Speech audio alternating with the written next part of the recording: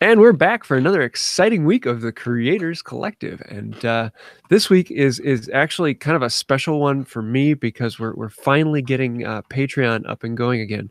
That was something we had done a lot with in the past, and now it's finally working again. So we're going to be doing some fun things for you, the listeners. If you have any particular things you'd like us to see on Patreon, if there's any particular bonus, we will be looking at that. But that being said, I do want to say a huge thank you to our current top patron, Darren Mates. Sorry, Darren, if I'm mispronouncing your last name. We had a discussion about that's what you do. I think from now on, I think it is your job to intentionally mispronounce everyone, like at least one part of everybody's name, whether it's the first name or the last name.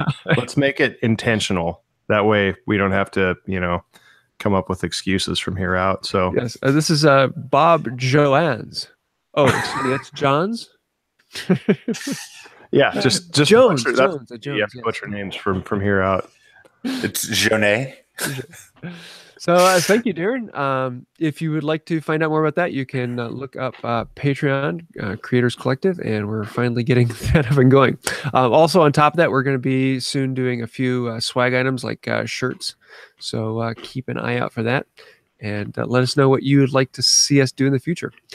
But other than that, let's jump into it. This is kind of cool because we have a regular week. It's just the three of us here talking. No guests and no one's missing, so this should be interesting. But what's that? I'm back. Yeah, I'm back. Will's back. So Will, why don't you kick us off? What have you been doing? I've been traveling.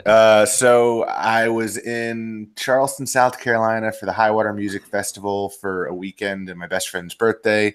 Then flew back to Virginia for a day. Then the next day, my wife and daughter and I jumped on a plane to San Diego, spent the night in San Diego, then drove down to Tijuana and jumped on a plane to Laredo, Mexico, where we spent a week with my in-laws. It was a great time, a lot of fun, boats, ATVs in the desert, it was a lot of fun. Then flew back to San Diego to spend some time with some family that I have out there, and my wife and my wife's best friend, because my wife is originally from the San Diego area, Escondido, if you're familiar. And then flew back, and now I'm back to work, and it feels really good after taking like 2 weeks off. Vacation's always awesome, but I always love getting back to work because I feel like such a lazy schmuck when I'm on vacation. So I jumped back into the walnut dining table. I just got the top glued up yesterday. That's turning out really cool because the walnut tree that they had milled came off the client's property, and then they sold their farm and they moved into the city. And they asked me to make a table with this stock that they had, and I didn't really know what it was going to look like until I got into milling it, and I was able to book match all of the planks of the table. So it's pretty cool. The center of the table looks like these owl eyes, Yeah. And so it's just really cool. And now I'm getting started on the base today. It's going to be a big pedestal, 2-pedestal base. So it's like a pedestal trestle table, if that makes sense. So I'll have 2 pedestals with a trestle in between them, probably about 8-inch round turned pedestals, and I got to work on the base components for that today before I can start gluing up the pedestal blank to turn, so I know the actual height of it, so I can get the final height of the table. I also just made a bunch of white oak coaster blanks that I'm going to do a finish test with them. So I'm going to finish each coaster with a different finish, and then do things like hot coffee, condensation on a glass of ice water, and just really run through their paces, and put a video out on that because I get asked constantly, what finish should I use? What finish should I use? What finish do you use? What's best for this? And for the most part, I have a pretty good idea, but I've never actually run things side by side on the exact same piece. And so this is going to be like my glue test, but on a much, much, much smaller scale because I'm not as crazy as James. Me and my wife are really getting into house plants right now, trying to make our house more house plant friendly and not kill them. So I'm going to start turning some white oak planter platters to like catch the water that as you water your plants, is like the tray underneath the pot. And then the newest, most exciting thing is I just got my branding iron in with my logo on it from Zack. Are you eating something? Is it that loud? It's really, really loud. Yeah. Okay. I have to finish what's in my mouth. I'll do it like away from the microphone, and then I guess the rest of it will just have to wait. It's like the crunchiest granola bar I've ever eaten in my life. That was awesome. Yeah, so my new branding iron, just got that in from Cranford Design Works. This thing looks great. Beefy. Yeah, I like it. Yeah. So I'd originally reached out to Tony Rouleau of Hillview Wood and Metal, and he said, like your logo is just a little bit too intricate for me, but check out this guy from Cranford Design Works. And I sent him the logo, and he was like, yeah, I can do it. And it just came in the mail, and the thing is awesome. So I'm really, really excited about that. And then I also, right before our vacation, I kind of splurged on myself, and that sounded bad. Yeah. Well, when you hear what I got, you'll splurge too. That's James territory there. That's what James says. You might splurge too. Things that James says, that needs to be a thing. Yeah, shirts definitely need to have some Jamesisms on some shirts. No, I picked up a steel MS650 Magnum chainsaw. Yeah, happiness. So, why do they make them sound like a assault weapon? What's it called again? It's the steel MS650 Magnum. Yeah, so, it sounds like it should be illegal. Yeah, right. So the 650 is the size of the engine, and the Magnum, I'm pretty sure, refers to the big bore of the cylinder. The girth. Yeah. See? Talk about splurge. Jesus. So really excited about that. Picked it up with a brand new 24-inch bar and chain on it, but I've got a 42-inch bar and some ripping chain that I already had. So yeah, I'm going to get into milling some stuff. Really, really excited about that. But yeah, how about you guys? Zach, what do you got going on? Well, I was trying to eat a granola bar. It's the most recent project. So no, I don't even remember. I am such a scatterbrain. So I started, I did my first segmented anything. I don't know if you guys that cone. So that cone. What's that? That was awesome. That was awesome. Thanks. I was really, really impressed with I just gotta lay it. Yeah, whatever. Like, let's do some segmented turning. And it's just I'm good at it. So, I mean, I don't know. I mean, I think if you don't know any better, you can do things that you probably shouldn't be able to do. Like I guess I just didn't know any better. I'm like, I don't want to make a pen. I mean, now you sound like me. I don't have like a 4-foot bed on that thing so that I can turn pans. But I mean, not that there's anything wrong with that. I've actually made pans and it's kind of fun, but I don't know. Yeah, so that was a lot of fun, but I used the miter set thing to do the segments. And I did a mock-up. You can see here, like this is one that I just did out of pine just to see if it worked. And this one's a little bit sloppy. So I found that I was getting I did like 18 segments on the one per ring. There's actually a lot of math. Like it is very intricate. I mean, when you know the taper that you want, if you it's kind of an XY axis thing. If you draw a line down the center of, if you imagine your cone in 2 dimensions and you figure out your radius, and then you have to figure out like how much for the desired taper, how much larger each ring has to be. And then you have to do, Paul Jackman actually has a calculator. It doesn't tell you the tapering, but it tells you the length of each segment for how many segments for whatever your desired diameter is, which is really handy. But yeah, anyway, so the first one that I did, I was having this issue, and my table saw is like I mean, granted, it's like a 60-year-old Delta Unisaw that has no technology or it doesn't have a riving knife or anything. It's like pretty much just a huge motor and table. So, but I have it set dead accurate. Like I got a micrometer out or dial indicator, and I've had no issues with it since the day I tuned it up, a couple of years ago. But I was getting these weird issues with the cuts when I was doing these segments. I was actually getting not a concave, but a convex cut on everything. So when I went to try and glue my miters up, I mean, you have these, two pieces that are bowed outwards at the ends, and you're trying to have nice segments for the outside to turn them down. So trying to figure out what was going on, checked everything out, and it turns out it was just a dull blade. So I put a new, I put a new blade on there, and everything was perfect. So if anybody ever has that issue, that's might want to consider that.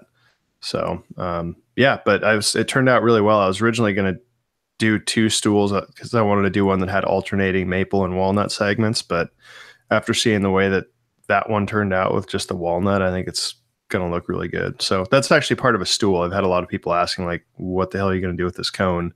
So it'll come together. You'll just have to stay tuned on the Instagram. So that's the latest project that I've been working on.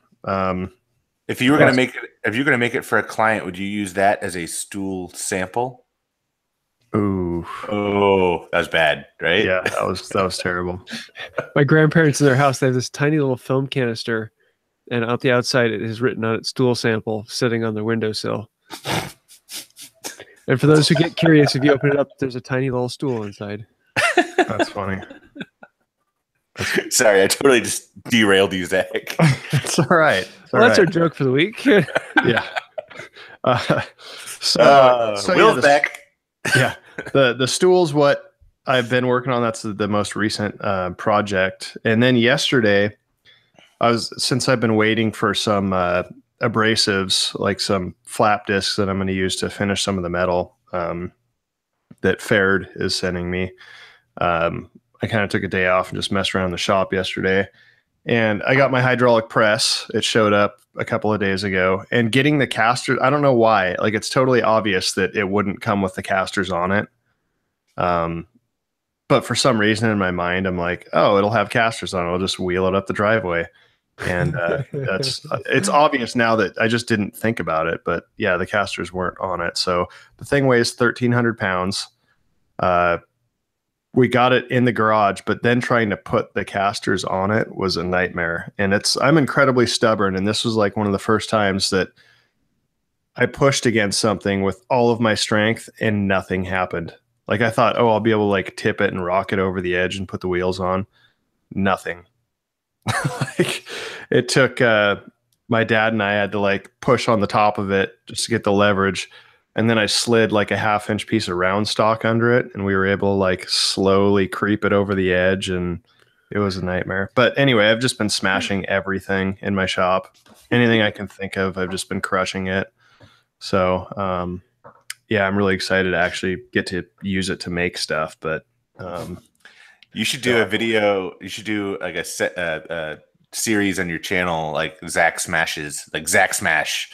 And yeah, like, well, I think I should do it with, judging from the Instagram video I put out yesterday of my wife just crushing a can. I don't know if you guys saw that.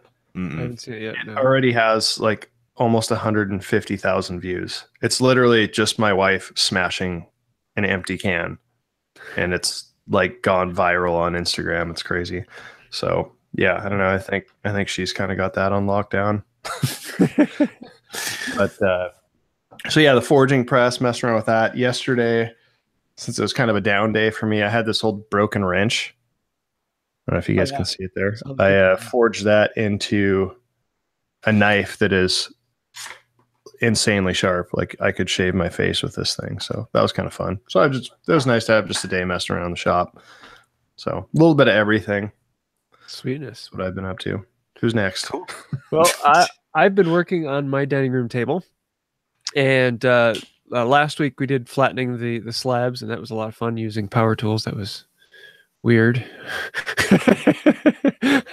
But finally got to pouring the epoxy, and I poured the first layer, which is about a 1/4 inch of a metallic blue that just fills the bottom. And my plan is to fill the bottom with that and then fill the rest up with absolute crystal clear epoxy so you can see down into it. And so it sort of looks like a lake in the bottom of a canyon. And I'm loving the way it's looking. I poured the bottom layer, and then I went and got Epoxy. Now, if you ever worked with Epoxy liquid plastic, it pours just like water. It is extremely runny for an epoxy. And the pour I'm doing is a 2-to-1. So it takes 3 days for it to set, but when it does, it is perfectly clear. There's not a bubble in the thing. It is just a gorgeous, gorgeous epoxy. It just takes some time, and it's very runny. You'd think that would actually be much better for like not getting air bubbles in your stuff, having it like a thinner viscosity. Yeah, that's one of the things is that it you can mix it with a power paddle and a drill, and whip in all the bubbles you want. Wow! 20 minutes later, all the bubbles have floated to the top and popped. How long does it take to cure? 3 days. Holy crap! Yeah, it takes 3 days to get to the point where it's solid, and it takes a week in order for it to get hard enough to be tool worked. So it takes a ton, but it is so worth it because it is just it's like it literally looks like the absolute perfect clear glass. Wow. There's no tinting to it. There's no color. It's just absolutely clear. I like the idea of that, but I know that in my surroundings it would have like a 1/4 inch of like metal shavings and yes. dust embedded in the top. 3 days is a long time, but yeah. So I made the assumption that because I poured the 1/4 inch of the thicker epoxy that has the metallic tinting into it, that would fill all the gaps and whatnot. But apparently in one of the slabs there was an overlap of tape where the tape kind of bunched up, and I didn't put a second layer of tape over that. And one of the slabs I had an entire gallon worth of the epoxy leak out and just run all the way across the floor. Ooh. Not happy. Everything was looking good that night, and I went to bed, and I came out the next morning, and my shop floor is covered in a thin skim of epoxy. Well, at least you had 3 days to clean it up. Yeah. Well, yeah, and so it was a gallon's worth of the epoxy, which is not cheap. So I cleaned all that up, and now I have it setting. So I'm waiting until these cure, and I'm ordering in more epoxy to re-pour that one. But oops, oh well. So I have a video coming out today that was supposed to be the entire epoxy pour, but it was me showing the first half and then coming down and being like, oh, stink. You could have like an epoxy river floor in your shop. It's the next big thing. Well, the nice thing is I had a crack in the basement floor, and it's filled that nicely. So that's it. Silver lining. Yeah.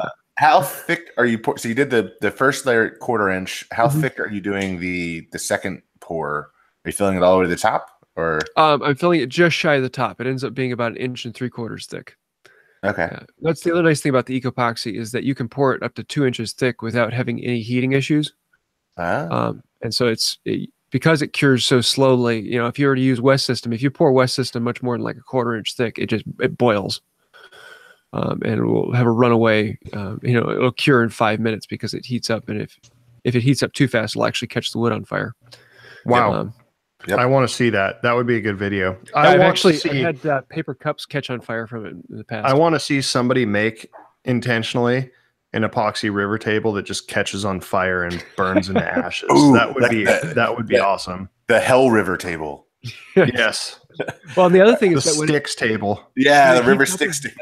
All of the gas trapped in the epoxy expands, and so the epoxy becomes bubbly inside.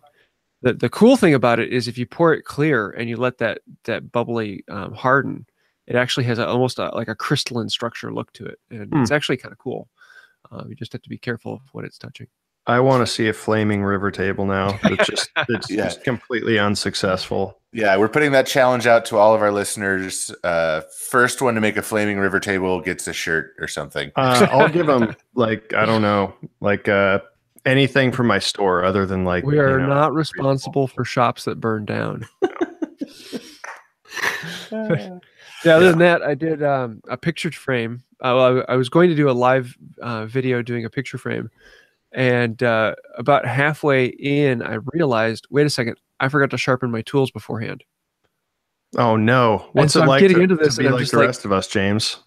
oh. How's And it all feel? of these tools just aren't working, and I'm doing it live, and I'm getting frustrated, and I was just, yeah. So I cut it short, and I just turned it into a Q&A, but I'll be doing the rest of it next week. So if you want to see me make a fool of myself, go look at my most recent live video. And yeah, so that's about it for me. I got to give you a thanks, James, because those I ordered those DMT stones. And they're amazing. Like I've used them on my hand planes a few times, but this little wrench knife thing that I made yesterday, which I'm like new to blade making. I'm not good. And like sharpening knives is definitely an art, and I don't have it yet.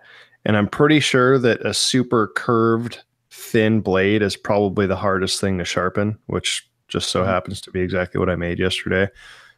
So I ended up sharpening this thing on the stones, and it was so easy. It was crazy.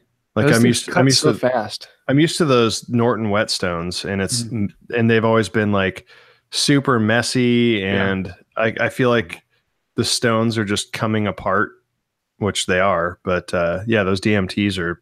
I mean, this thing is seriously. I spent like, I don't know, probably five minutes on the stones, the 3 stones, and it's like, I mean, if I just let it fall, it'll slice right through paper. It's crazy. So yeah, that's sweet. Yeah, there's those diamond stones. Number one, they're always flat. You don't have to flatten them like whetstones. Number 2, they're not a mess. You can just wipe it off when you're done. Number 3, they cut incredibly fast. A lot of people wonder about how long do they last. I've had mine for almost 3 years now, and you sharpen your tools every and 5 cuts. I haven't noticed any difference in their quality. I've seen a few people with the extra coarse one that eventually wears off. But my coarsest one, I think, is what they call just coarse, and I haven't had any issue with it. So yeah, they're awesome products. That was it was a total game changer. And like, what are you using now? Right now, I've got whetstones and my DMT Duo Sharp 600, 1200, I think. But then I sharpen on a 6000 whetstone. I had like every Norton whetstone that you could get, and I use those because I used to sharpen, like I have a whole bunch of straight razors that I used to use, and I used to sharpen them on those. And then for plain blades, I started using them, and I don't know, it's just so like you have to like soak them, and then like you get, they're just messy. You get crap everywhere. There's water all over the place, and they don't cut very fast. So I bought those. It's just so nice to be able to grab those stones and instantly sharpen stuff. So that was a huge. It makes me not put off sharpening things. I used to like not sharpen things because it was a pain in the butt. Stone. Yeah.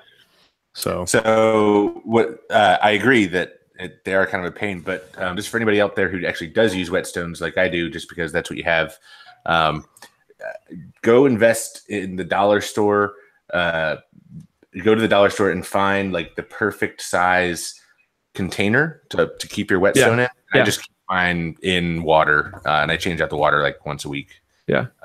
But it makes it really quick, so you don't have to sit there and soak it, and you can just go, oh, like I'm dull, and you take it out and you see if it's flat, and then you sharpen. But I'm gonna have to look into those DMT stones. They're awesome. I used I have the coarse, the fine, and the extra fine, because I can set my primary bevels on like my grinder and then just finish them off on the stones really quick. And stropping makes a huge difference. Yeah, definitely. If you're not getting the edge that you want, a good strop will make a huge difference. Yeah.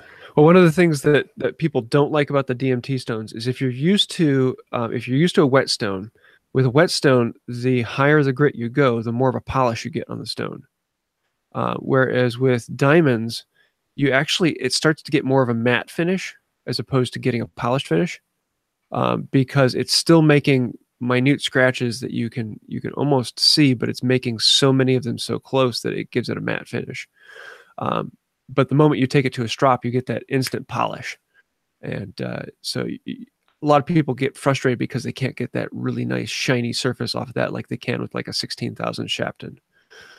So if you're used to that, diamonds cut differently, but they cut faster. Something else that's kind of interesting that I'll have to mess around with, because I got like that jet buffer like a week or two ago, and I don't know if you guys saw the hammer that I made on my Instagram and this thing. I used to use different polishing compounds in the past, and everything that I've done lately, I've just used that Mother's aluminum polish, and I'm pretty sure it's the best thing ever invented for polishing stuff. I mean, I've used it on steel, and I don't know. I feel like there's something I don't know about like the 400 different like polishing compounds, like the 3 clamshells, and like you have no idea like what the yes. Like do you use tripoli or red or brown red or green? But I just use the aluminum polish on everything, and it comes out like mirror finish. So yeah, cool. Might be worth messing around with. Nice. Zach, did you get a chance to try out that Rustlick 5050 in your new jet horizontal bandsaw? Yep, it's wet and blue. Do you like it? I don't have any basis for comparison. I mean, it comes out the nozzle and keeps the blade wet, so I think it works. Another sterling review from Zach Herberholtz. Yeah, I mean, I don't know. So, yeah. Well, going back to the stropping, we actually have a question from the chat. Jonathan24, one of our avid listeners, and thank you, Jonathan. Do you prefer a buffing wheel or leather with buffing compound for sharpening chisels, planes, and why? Do any round over the cutting edge? I just use a piece of leather scrap for a strop on my bench. But I do have my wet grinder that has a stropping wheel, a leather stropping wheel on it, which I actually use for my turning gouges, but not for my bench chisels. I guess that's my answer. I've never really looked at buffing, like a buffing wheel for sharp for any like sort of edge work. I've always just thought of it as a way to, polish things up. But I think I always finish by stropping on leather, because you have more control over like the angle and probably less chance of rounding the edge over. Mm-hmm. That's my initial thought. My personal preference is like a really hard horsebutt leather. But if I had a full hybrid shop, I probably would have a buffing station, and I'd have a loose buffing wheel and then a very hard buffing wheel. Or I've seen leather buffing wheels that you can get that are much harder, and those are really fast. And actually, in the past, before I had hand tools, when I was knife sharpening, I would use one of those and skip the last stone and just basically sharpen on the buffing wheel. And very, very, very fast, very efficient, works well. You just have to sell your soul for it. So,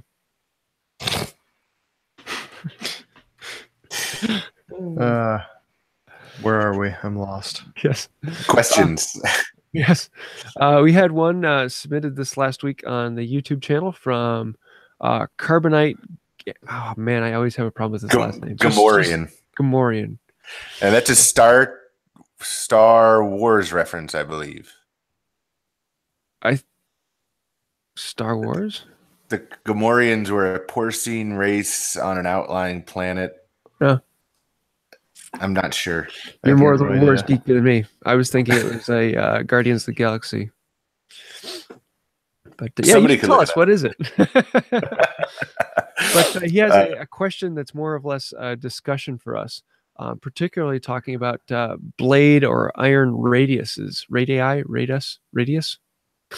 Radii, I think, is the plural. When do you put a radius on there, particularly with block, scrub plane, fro, jack, smoother, joiner, etc. Others I forgot.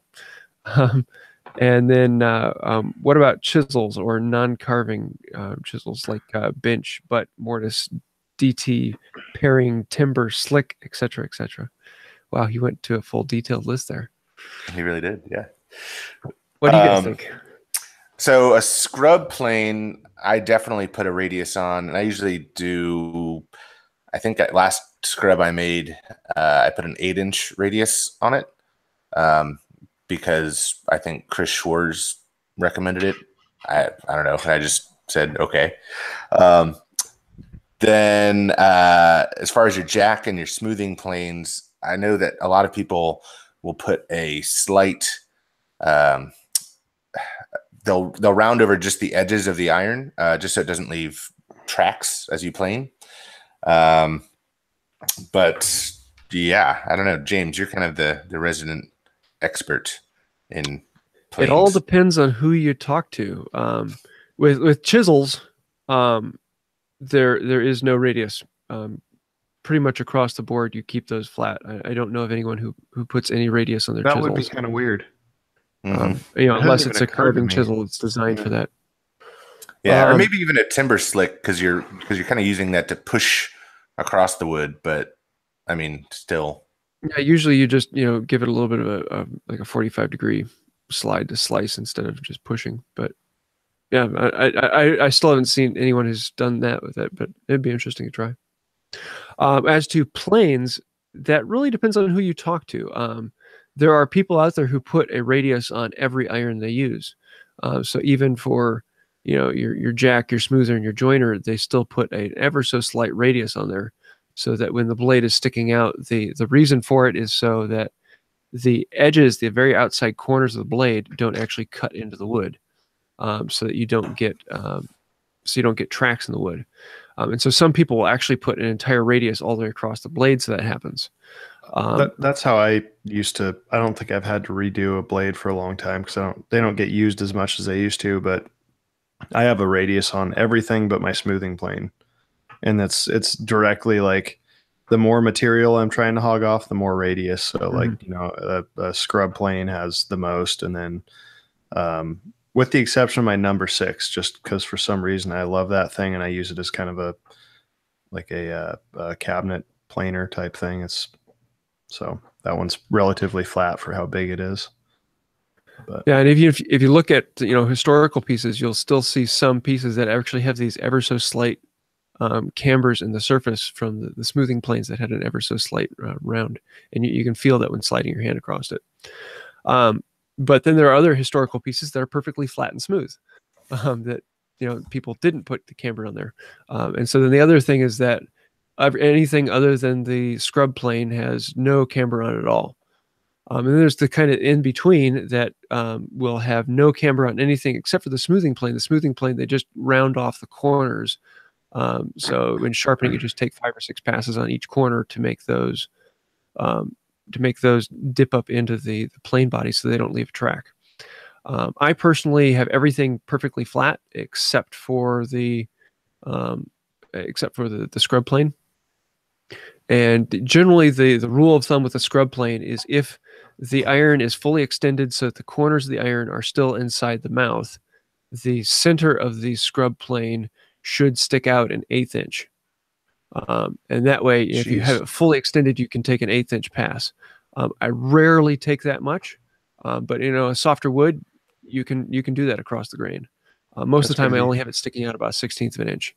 One of the things I like having just a little bit of a radius on my joiner planes, just because I think that because I still, when I do a table, I still plane all of my joints, but I think having a teeny bit of a radius actually makes it easier to get the edge flat. I know that sounds weird, but if you get one side that's at a little bit of an angle, it's easier to take that off and index it because you can see where the thing's cutting. And it sounds counterintuitive, but it makes sense to me. No, that's actually one of the common arguments for having a rounded plane, and it's a personal preference. So you never know until you try it. And yes, it does actually. I know that sounds crazy that you have a rounded surface with a flat, rounded blade makes a flat surface, but it does. I mean, it's the amount of on the joiner planes, the amount of it's radius not is like so a scrub small. plane. It's like a 3-foot radius. Yeah, it's very, very subtle, enough to not be consequential in a glue up, but it still helps you. It's easier to find the edge of the board with a round plane than with a round blade than with a flat one, because the flat one just wants to lay flat. The round one wants to center itself. Yeah, and then see, I just use the lateral adjustment to tip the blade one way or the other to cut more on one side or the other. But it's different mindsets, so you never know until you try. Give it a try and see what you like. I keep mine flat just because it's easy. But I don't even. I used to do the like Rob Cosman talks about whenever he does a sharpening demonstration is after you have after you've lapped your stone so many times and you just kind of pick up one edge and make a few strokes, and then you pick up the other edge and make a few strokes. But honestly I don't even do that anymore, unless I'm getting tracks, which if I'm getting tracks then I do that. But yeah, exactly. So that along that line, Woodwork Life asks the question, how sharp is sharp enough? What do you do to test? Paper, shave, visible edge? curly hard maple. I try to take a super thin pass in curly hard maple, and if it doesn't tear out, it's sharp enough for me. I do the paper test. If I can not slice through paper, if I can just push it through paper, then I figure it's good enough. For my general use, I actually don't test if it's sharp. I feel the edge with my finger, and I know what sharp feels like. And I know that sounds really dangerous, but once you've done it a few times, you can do it without being dangerous. Well, you sharpen your stuff so much, you don't need to test it. And that's the other thing, is that once you get used to it, the very first time it touches wood, if it's sharp within like a 1/4 inch of moving. It's something that you've gotten into feeling, and so that's how I test if it's sharp. I pick it up and I set it in the wood, and if it feels the way I expect it to feel, then I know it's sharp. Every now and then I'll hit it in a 1/4 inch and be like, oh wait, there's still something in there. But for video's sake, like when I'm teaching someone how to sharpen, I can't teach them over the video of how it feels. I can give them cues about how it should sound. I can give them cues about what I'm feeling, but I can't really do that. And for someone new to sharpening, that's a very hard thing to communicate. Yeah. And so the test I do is shaving arm hairs. And the reason I like that is because it gives you a gradient. It's not like, does it cut or doesn't it cut? If you have a moderately dull blade, it will cut hair, but it will miss about half of them. If you have a relatively sharp blade, it will cut hair, but it has a slight scratching feeling and it still misses a couple hairs. If you have a truly sharp blade, it will cut every single hair it touches without any movement, without any feeling on the skin, and it will slice every single hair off perfectly clean in a single swipe. And that is the easiest gradient I can give to people to actually communicate what sharp does, as opposed to what does it feel like. Yeah. But no, I don't test my arm hairs every time I sharpen. I put it in the blade and I use it, and that lets me know if it's sharp. So that brings me, Zack's cutting test brings me to an interesting point. So paper, well, cardboard, but all paper, dulls cutting edges faster than like anything I can imagine. So I think it's interesting that so many people use paper as a sharp test, because you're actually dulling the blade as you're testing for sharp. I mean, it's not like I sit there and like just completely like shred an entire 8.5 by 11 inch piece of paper. It's like I'll push it in like maybe if I can see that it goes in a 1/4 inch, that's good enough. I can't imagine that that's going to cause any sort of you know. Actually, paper is on hardness about the same as maple. Really? Mm-hmm. All right. The reason we see it as dulling very quickly, the reason we see it as dulling very quickly is that most of the time the tools that we're cutting with are very, very fine blade items, like a razor blade or a very sharp knife, and they have an angle bevel that's like 10 degrees. Well, that angle bevel will dull instantly if you put it into wood. And so if you're cutting paper with it, you'll notice that it dulls very quickly. Like a razor blade that you expect to be an extremely sharp thing to last for a while will dull after 5 or 6 boxes. Yeah. Well, that's like and it's just because they have a very fine bevel that will dull quickly. Well, that's like if you ever go into a house where someone sews, like a seamstress, and you grab her seamstress scissors and try to cut a piece of paper, she'll probably murder you. Yeah. I've noticed that because I have a really, really nice pair of, God, I forget the brand of it. They have the gold handle. They're like one of the nicest pair of like sewing scissors. I don't know my terminology. Shears. I don't know. But yeah, I had to cut some like paper templates out of it. And I noticed after like 10, 12 cuts, like I had to add lube to the edge just because I don't know what happened there, but like it really screwed it up. I had to like put some oil on it and then it was fine. And I'm like, okay, I should probably use worse like cheap. Cool. Well, let's move on because this week we are doing the Creators Photo Challenge. And oh no, we didn't pick next week as well, so we'll have to think about that. But we're actually going to be picking this week's winners, and this week, Zack is going to be sending you something. Yes. So, Zack, since you're at the bottom of the list, why don't you fill yours in? But Will and I will go first. Sounds good. Yeah. What you got, Will? So my two are the Whiskered Woodsmith, who posted a photo of a combination square on his jointer, setting up the fence to 45 degrees, and the line of the line that's created by the jointer bed and the fence led you directly into the combination square, and I thought it really exemplified the leading lines theme. The line of the jointer led your eye to the combination plane, so technically it was like exactly what the theme was. So kudos to you. You're my first guy or girl. I'm not sure. I'm assuming since you're the Whiskered Woodsmith that you are of the male person. We can only hope. Not that there's anything wrong with that. Hey, you do you. And then my second is Birch Tree Farms, which I guess they have a sawmill, and they were milling up some birch trees. So bonus points for being Birch Tree Farms while also milling birch trees. And they had the line was the kerf of the sawmill cutting the birch tree. And I just thought it was just a really cool photo. The curly bark of birch is always really, really cool. The paper bark. I don't know if you.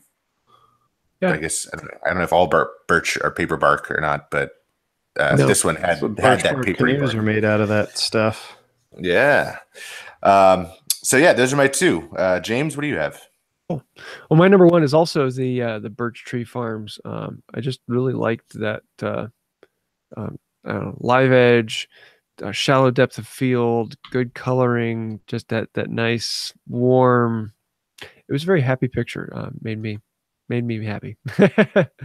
But my second one I would have to say is handcrafted by Anis.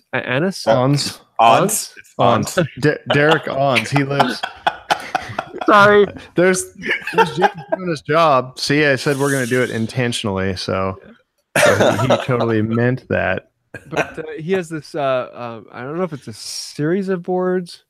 I think it's like a picture box, and they're getting ready for corner miter glue ups. I haven't looked at it farther than that, but has grooves running along it, and the shallow depth of field, and perfectly crisp, clear tape. I just really liked that. It was just a very beautiful picture, very warming, and I like it. So that's my second picks. For some reason, I can't load Instagram to post the links on my computer. It says I couldn't either. I don't know what was up with that. So I'm going to go with McAllister Home, and it's just hand playing on a table, and the table's like pointing. So like you said, there's some good stuff that's like has the leading lines, but they're not like leading. They're not like serving the purpose of drawing your eyes to an object. They're really cool shots. But for sake of hitting the point and drawing your attention to an object, McAllister Home, hand playing on a table. The table's just a good perspective. And I'm gonna go with Justin Limoges.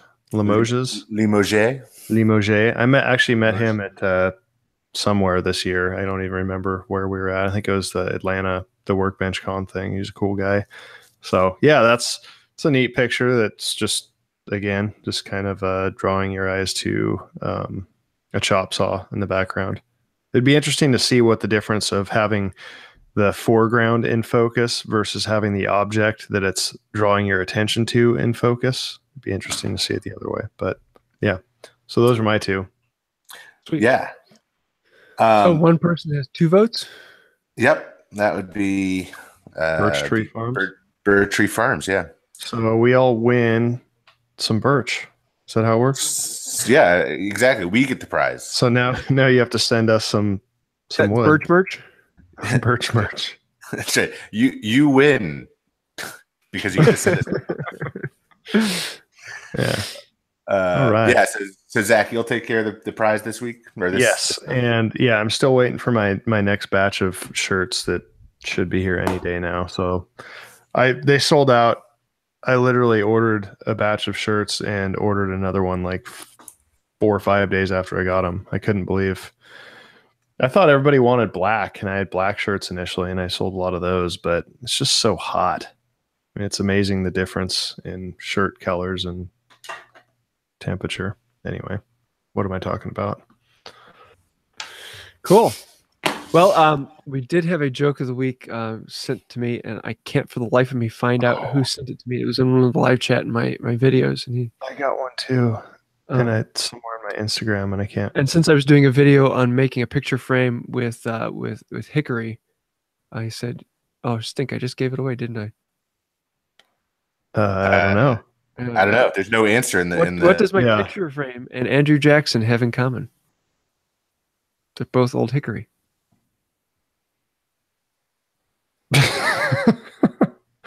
Wait, I'm laughing at the lack of. I don't get it. Andrew Jackson's nickname was Old Hickory. Yeah. See, I missed 7th president. You never did that history thing. I know who Andrew Jackson is. I never got his nickname. I feel really bad because somebody sent me a joke through Instagram, and it is totally buried somewhere, and I don't even know where to find it.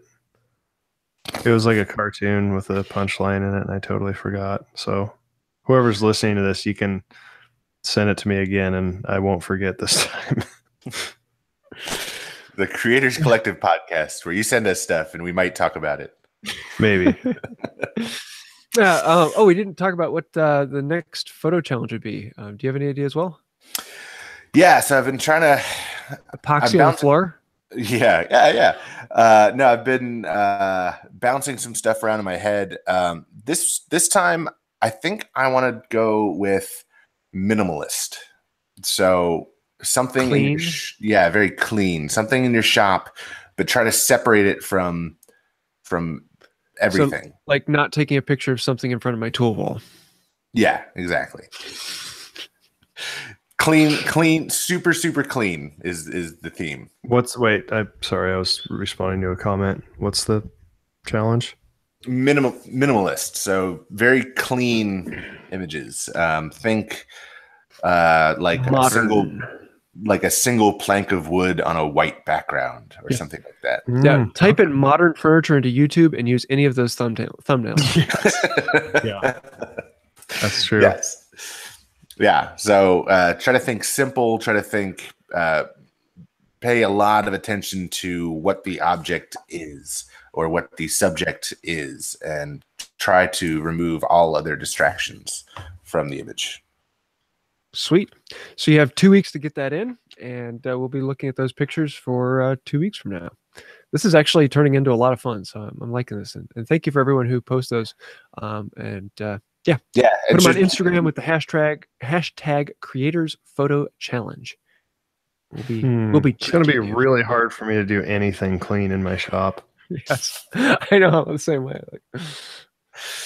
Yeah. Well, let's talk about what's been inspiring us. What are we watching or reading? Will, what you got? So I know I've shouted out this channel before, but Lignum, the guys that have those crazy 5-axis cuckoo CNC Kuka CNC machines, put out their Pixel Lounger, which was really pretty incredible. Even though they used a CNC, I could see this project being done without a CNC. And so what they did was they took a lot of square stock. It looked maybe like it was 2x2 or 1.5 by 1.5 inches. I think it was probably pine. And they glued up, they made a template of the shape of the lounger that they wanted to make. And then they glued up, I don't know, a couple hundred pieces, a couple hundred lengths of this one by one material. And then they carved out a bench seat, like a lounge seat in the chair side, and then just left the random lengths on the back side. It was just a really interesting experiment in design, and just really impressive. And it looked like a hell of a glue up that I would never want to do. I'm looking forward to watching that one now. I hadn't seen that before. Yeah, it's really, really cool. Sweet. Zach, what are you watching?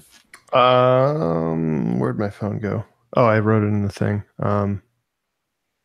So I'm just reading the same books that nobody wants to hear about. So I am going to. Didn't I post the thing in here somewhere?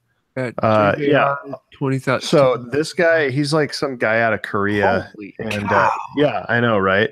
JJR 2001 2001. That's his Instagram. Some guy in Korea that just makes the most unbelievable like metal sculptures I've ever seen. They're unbelievable, and he only has like 4,000 followers, and yeah, just it'll blow your mind. So just check him out and follow him. And that thing is huge. Yeah, his work is unbelievable. So wow, that's my secret. Okay, yeah, if you guys are listening to this, you've got to go look him up. I just put the link in the live chat as well as in that'll be in the description. But this is just every time you're just going wow, and that just like it's nothing. This is every time. I've been following him for a while, and every time his stuff comes up in my Instagram feed, I'm like, I suck. I will never be able to do this. That is cool. So I clicked follow. It's like one of those things that's just so good that you can't even really comprehend it. You're just like, yep, that's amazing, and you scroll by it because you're like, I can't even wrap my mind around what's going on. The live chat right now is going absolutely crazy watching that. It's just like every holy crap, oh my god, damn. That's a sculpture. yeah So that guy's incredible. Follow him. I just followed him, so yeah, there we go. You're welcome, JJR 2001. Well, I'm going to mention someone who is actually currently in our live chat, Make Brooklyn. He did a leather clutch bag about a week or two ago, and really sweet. I don't know why leatherworking to me is one of those things I can just watch, especially when you get into the stitching and the burnishing, and that's just it's so cool. So I'm working with him, hopefully doing a collab here soon. And that'll be a lot of fun. But definitely go check out. If you haven't seen Make Brooklyn, he does a bunch of cool things over there. And that bag was just the most recent cool thing he's done on there. Cool. Right on. I'm sorry, but it's not a 20-foot tall sculpture, but still. It's really cool. Yeah. Maybe we should have got to Zack last. Sorry, Make Brooklyn. Yeah. Wow. All right, cool. All the time. Well, what we got for product of the week? Zack, you got something? Oh yeah. I don't know. It's I don't know that I don't need to get you guys the model number or anything. It's so I in my all the stuff that showed up in my shop lately, I got the industrial grinding sanding station thing. It's a jet one. It has a 6x46 or 6x48. I don't remember the belt on it, and then it's got the 12-inch disc sander on the side. Mm-hmm. And it's unbelievable. Like I got it thinking like, oh, this will be great for like when I have to square up my, miters or for metal or wood or whatever. And I've seriously used it every day, like for so many things that I never would have thought that I would use it for. Like that cone thing that I turned on the lathe. I actually, since I was doing the segments, I was able to, before I even glued it up, I was able to do, because I think it was like a 30-degree taper. So I set the disc sander to like 25 degrees and ground everything down. So when I put it on the lathe, I had like almost no turning to do on the segmented thing. It was pretty much just to smooth it out. But it's just great for flattening. It's amazing. So if you don't have a disc sander, it's such a handy tool to have. That's one of my favorite tools in the shop. That's like one of those, you never knew you needed it until you get one, and then you use it every day. I was just mine yesterday. The combo sander. It's just friggin' awesome. Yeah. And I mean, the belt's great too.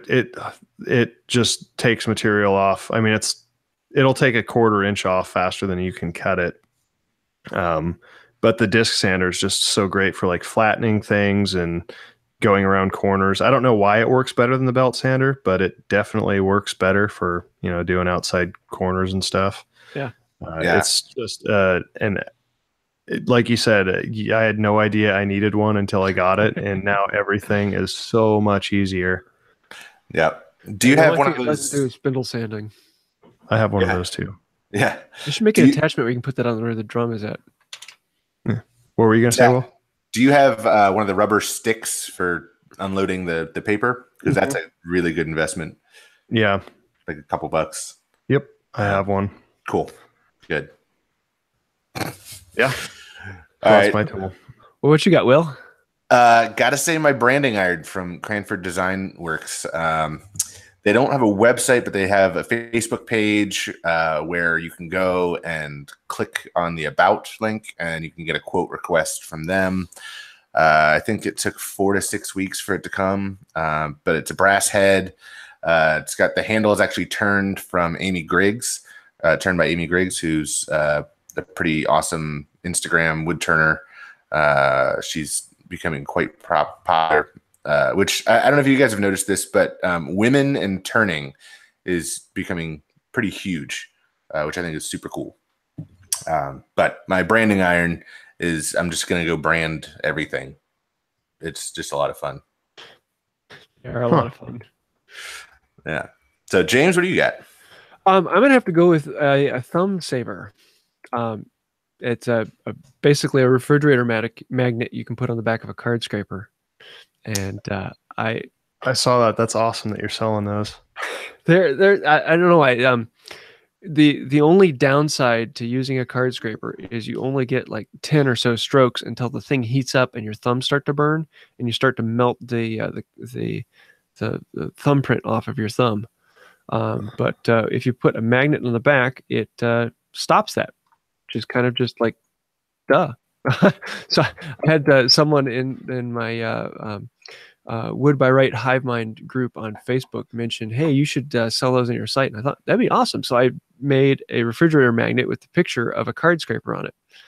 And so now I'm selling those on my website. They're almost the price of a sticker, basically. And you can get your own card scraper magnet to go on your card scraper. That's cool.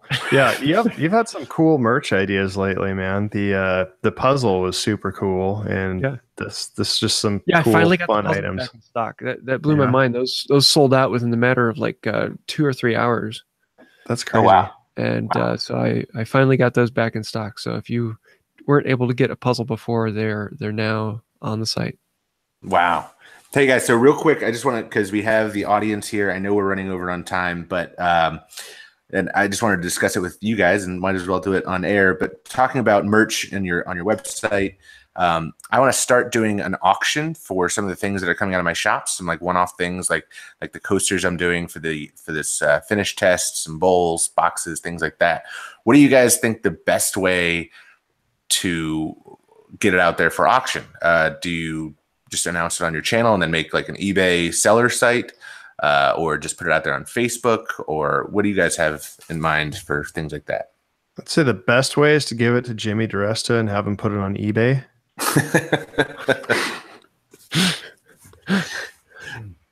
I'm thinking outside the box. I like it. I think I would try Facebook and see if there's any problems with it, because I think that would just be the easiest and simplest thing. Okay. Because it's you're in control then, and it's just one-off item, and you're basically just focusing on your audience as opposed to, because the nice thing about eBay is you're using eBay's resources to have people find it, whereas that really doesn't matter as much as your viewers. Okay. Yeah, maybe I'll try Facebook first. I know, Zach, you've kind of auctioned off things to the highest bidder on. What worked really well for me was Instagram. I couldn't believe it. Like, I made something, I'm like, make me an offer, and it just like went crazy. And then I did the same thing. I'm like, okay, if you're interested in this, like, I'm gonna put it up for auction on my Facebook, and just between Instagram and Facebook, like whoever has the highest amount, I'll sell it to, obviously. And I sold like 5 or 6 things that way and got a good price for them. So I was thinking about selling this knife, but I kind of want to keep it because it's the first one I made. But no, I was thinking that what would be really cool is if somebody who's not me came up with like a site that was for like an auction site for makers. That would be really cool. But I'm not going to do it. So. Well, it's happened again. You guys have totally messed up another hour's worth of your life, and we are happy for that. So thank you for listening. I do want to say a huge thank you again to our patrons on Patreon. Now that we're getting that up and going again, if you have some ideas for giveaways or swag or things like that we can do on Patreon, please let us know. Particularly thank you to Darren Mates. You are our top patron there. If you'd like to have your name mentioned on us, go check that out. Patreon.com/Creators Collective. So that's about it for today. And until next time, have a wonderful day. See you later. Adios, muchachos.